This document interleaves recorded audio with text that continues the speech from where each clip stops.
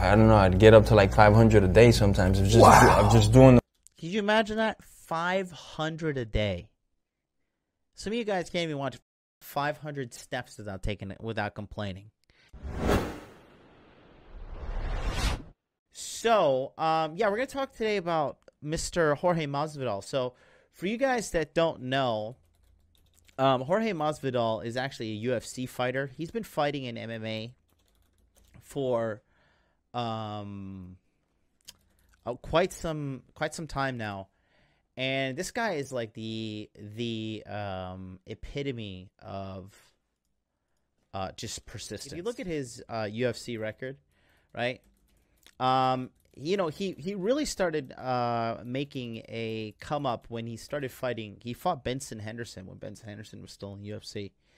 And if you go to his Wikipedia, you can see Toby Imada is here when he lost via triangle choke. That was in May 1st, 2009. So 10 years ago, he was being humiliated because he lost, or he was part of submission of the year, but he was the guy getting choked out. So that's pretty fucking, you know, not cool. But now, if you take a look at it, you know, literally 10 years later, he is winning fastest knockout in UFC history. He really started turning it around right here, around Benson Henderson. You know, he lost a split decision loss. Then he won, and then he just started. He knocked these two guys out. He lost a split decision to Maya and then Thompson, and then he knocked out Darren Till. Then he got the flying KO, and then he won the BMF title recently at UFC 244 by defeating Nate Diaz. The guy is just on a roll right now. And once you have this kind of momentum, I mean, it's just so hard to stop. The last time I saw this type of momentum was when Conor McGregor was in the UFC. And, you know, that is the only time I actually saw that. Let's go back to this part right here, though. Take a look at this. Talk to them about how important is talent, then training, and then the competition. Because all those things take place in your space, right? Yeah. Well, man, it applies to real life. So, does anybody know what that watch is right there? That's I think that's $120,000 Patek Philippe. I'm pretty sure this is the gold one. 120 G's on his wrist right there. It's a pretty nice watch, not gonna lie. So much, you know. It's just if you want it, man. You know. I mean, I remember sleeping in the back of my car and looking up and like, man, I'm going to get out of here and this is the way I'm going to do it no matter what. And just putting everything aside. I could have been at a nightclub or I could have been doing other things, but all I cared about was the gym and making it to the gym, just punching in that clock. It was just a matter of time before that kid that was 15, 16-year-old and me. It was just a matter of time and putting in that time.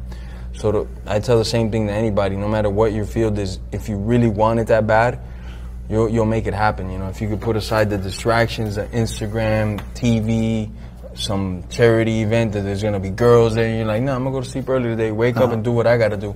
It just plans out over a period of time, I think, you know. See what he's talking about there is what they talk about in the compound effect. Keep punching in that clock. But I mean, everybody that's fighting at your level, they all gotta want it. They all want it. And they all gotta train. And they're all comfortable with being uncomfortable. So you gotta learn to be. That's a big one, too. That actually reflected with me with this year when he said, you got to be comfortable with being uncomfortable. That is so true if you want any type of success, man. You know, this is the psychological aspect I study in people who are successful. Like this guy, obviously, Jorge Masvidal is on the up and up right now, and it's a reflection of his mindset. That's why he's able to ascend to such good heights here. We all know about it. This is how like people get, you know, you get caught in a dry spell or you slowly get out of shape is you get comfortable, right? You maybe have 3 or 4 girlfriends and they all pretty much, you know, you got them wrapped around your finger and they're you know, they're worshiping the ground you walk on, they're cooking for you, they're cleaning for you, they're taking care of you, right? And, you know, you start slipping at the gym a little bit or, maybe you don't start working as hard as you usually are because you're kind of, you know, you got comfortable, right? A lot of success can make you guys comfortable. I know because that's what I experienced this year. Success is a great test as well. It's not all sunshine and rainbows. Be an animal, you know, you got to learn to swim. I wasn't a good swimmer. I learned how to swim because I heard a rumor that might make me 0.5% more cardio. Let's do it, you know. Submerged myself in swimming for like 3-4 years. I'm an all right swimmer now. I wasn't the best runner, same thing. I heard rumors, man, if I become a better runner, I'll become a better fighter. Let's do it. Where's the track and field team? Where's the coach? Wow. And so on and so on and so on. You see how he doesn't make any excuses? Somebody tells him do this. He doesn't sit there and second guess himself. He doesn't sit there and need a chart or a graph or some analytical device to, you know, scan all ratios of probabilities that are going to be the outcome. He doesn't need any of that. He's just like, all right, so I need to swim better. So where do we go learn how to swim? Let's go to this school here, right? Got to run better. Okay, let's learn from the best runners. No excuses. He just find out what needs to be done. He does it. It's really, guys, success really is that simple. 95% of it is you're just like in your own head, and you're making it a bigger deal than you think it is. And really it boils down to you just don't believe that you can pull it off. It all comes down to self-confidence. So you got to keep that in mind. Getting in as many reps as I can till I'm like disgusted by the technique. I don't want to do it anymore, but I know the only way to, like that knee, I repped that knee out throughout my whole career thousands of times. But in particularly for that individual, I don't know, I'd get up to like 500 a day sometimes. It's just, I'm just doing. Can you imagine that? 500 a day. Some of you guys can't even watch 500 steps without complaining. Not all of you. I'm not saying, you know, I'm not saying, but some of you guys, you know who you are. Okay? This guy would do a flying knee drill 500 times a day. I don't even care if you have to do 500 push-ups a day.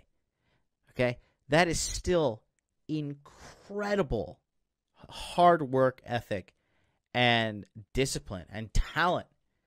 And he was doing, like I said, he's doing up to 500 a day. So, you know, maybe other days he only did like 50 or 100 or even 30 or something. Hell, even 30 a day is incredible.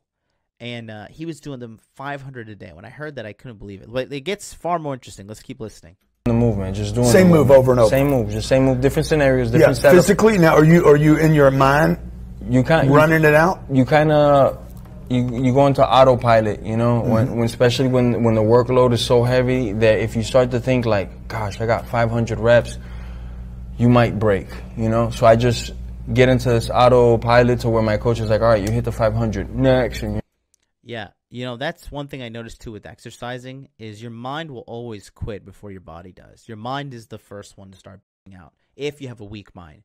But he obviously has a very strong mind because he can just turn it off and just gut through it. And that's what I've realized too. Like when you have your best workouts is when you just turn off your brain, you know, focus on the form, get your perfect form reps in, and then just be done with the workout. Just know what you have to do, write it down as you do it, and move on. So I just wanted to point out a couple of those things that I noticed that were quite honestly very